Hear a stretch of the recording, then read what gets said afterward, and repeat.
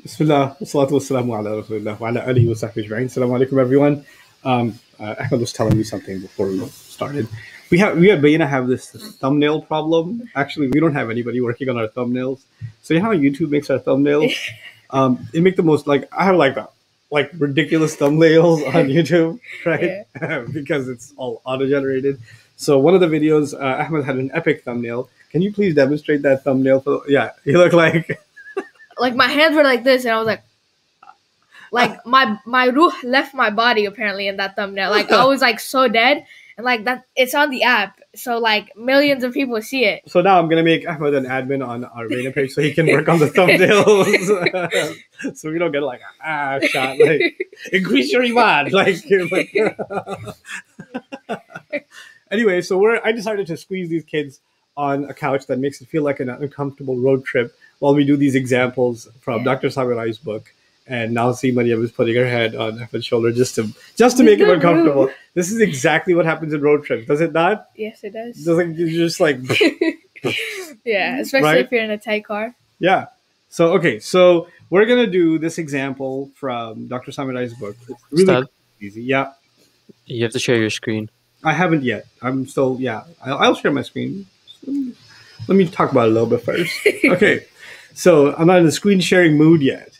So, and I'll tell you when to share it when the time comes, Jawad. So here's the thing.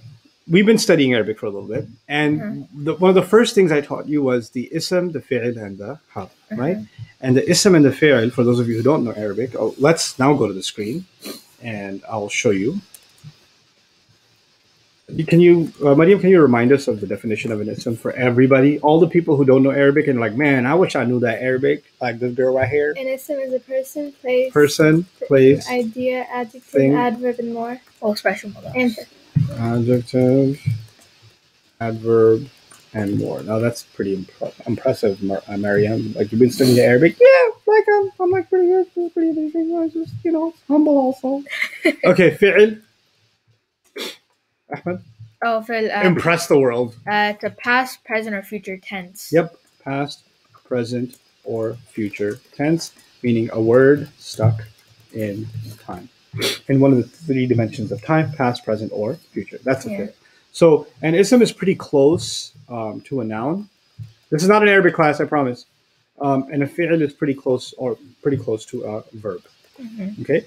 I'm going to get rid of adjective, adverb, and more for a moment, because kids that learn English learn that noun is a person, place, thing, or idea, right? So we'll stick to a more basic definition. Now, I want you to imagine which one of these is still, like it's a word that doesn't denote any action, and which one of these words is moving and changing. Oh. Like think of a place like masjid, right? That's an ism, right? Or let's think of an idea like education, right? That'll be ism examples. We'll take two ism examples. Masjid and education, yeah. And let's take something in the past, present, and future like ran, or eating, or eating.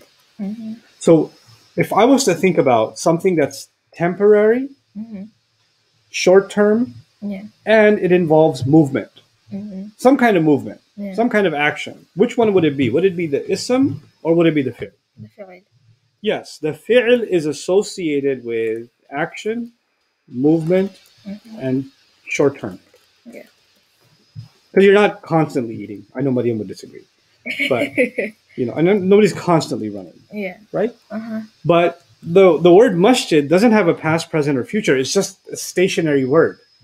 Education is just an idea. So there's in linguistics, there's a stillness and a permanence in it, because it doesn't have past, present, future. So it's kind of like it's timeless. Okay, so there's a stillness and permanence in ism. And there is an action or movement or short-termness in the fi'l, the verb. Yeah. Right? Now, this is an ayah to describe how Allah uses the ism and the fi'l. Right? So first I'll tell you, Allah says in different places, He brings the life, the living, out of the dead. Yeah? Yeah. And He brings the dead out of the living. So He controls life. He can bring the living out of the dead, and He can bring the dead out of the living. So He can take something living and no longer make it living, and He can take something dead and make it alive. Yeah. Right? So this is the ayah that basically talks about that. Now notice the word brings in English. Let's notice this word brings. Brings here, brings here. This is something happening in the present. Yeah? So this would be a what? An ism or a fi'l? This would be a fi'l. Right. And a fi'l is associated with what? What did we say? Action. Action, yeah. So this is a fi'l, brings. Yeah. Associated with action, movement, right? And temporary. Yeah. Right? Now, instead, in Surah Al-An'am, He said, He is the bringer of the dead out of the living. Okay? Yeah. So a bringer is actually not past, present, or future. It's an ism. And what did we say about an ism? It's a person, place, thing. No. What is it? Like, you know how a fi'l is associated with movement? Ism is forever. Yep. Stillness, we said stillness. Yeah. And permanence. Right? Yeah. Look at what Allah did in this ayah. إِنَّ اللَّهَ فَالِقُ الْحَبِّ وَالنَّوَى يُخْرِجُ فِعْل مضارع. You've learned it. This is a fi'l. It's a present tense. Okay? يُخْرِجُ الْحَيَّ مِنَ الْمَيِّتِ. Al-Hayya is nasab. Yes, Maryam? See that? Yeah. That's a maf'ul bihi. He brings out the living from the dead. من الميت. ومخرج الميت. مضاف المضاف إليه. Light no alif lam followed by jar. This is a noun. This is an ism. Right? Yeah. It's so subtle in this ayah. So what Allah is doing, let me tell you what Allah is doing in this surah. Let me go back and not show you the text now and talk to you a little bit so you guys can focus. So Allah is changing things all the time in the universe. Yeah. Allah is changing the position of the moon. Allah is rotating the earth. Allah is growing a tree, right? Allah is doing all kinds of things, right? Now think of it in two categories. There are things that Allah is doing that have nothing to do with the living. Like Allah is making the winds move. Yeah. Right? The wind is not a living thing. Right? Allah is making the rain come. The rain's not a living thing. At the same time, Allah is also affecting the living. Right? The living are like He's making my heart beat. Yeah. Or He's making my lungs expand and collapse. Or He's giving moisture to my eyes. Right? So He is affecting the living and He's also affecting the dead. Yeah. Constantly. Right? Now, which one has movement, like in itself? Which one of those things, the living or the dead, is still, and which one of them moves around? The dead is still. The dead is still. And then the living moves around. And so let's write that. The dead is like still and more permanent. Yeah. Right? And the living is what? Is moving and acting. Right? Yeah. Now, what did we say? The ism is like still and permanent. And the fi'l is like what? The fi'l. Moving around. Yeah. Right? Action. Look at what Allah did. When He talked about the living, He used a fi'l. Because a fi'l is associated with, a verb is associated with movement and something temporary, like life.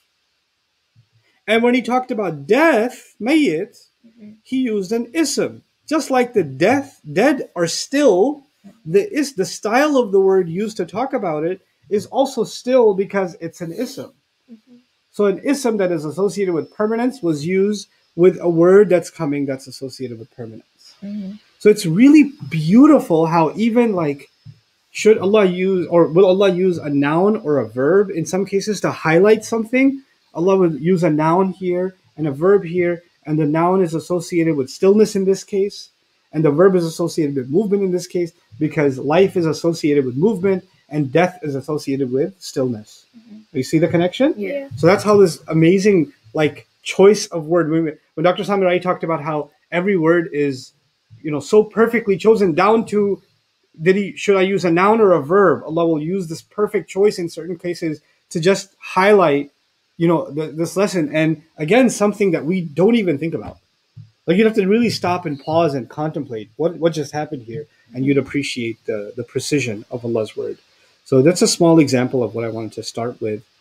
Incidentally, a student of mine asked about this example yesterday, and I said, I wrote something for him, and then I said, okay, but now we got to go to Dr. Samerai's book, and so I opened the book, and it's the first example he did in his chapter. So, my student might think he's special because I'm doing this for him, but it's actually the book is special, and Allah is way more special. So but you're still special. Barakallahu li wa lakum. Assalamu alaikum wa rahmatullahi wa barakatuh. Assalamu alaikum, guys. Remember, do your best, and Allah will do the rest. I did not know this was going to be Hey, move! Why don't you get to sit next to the window?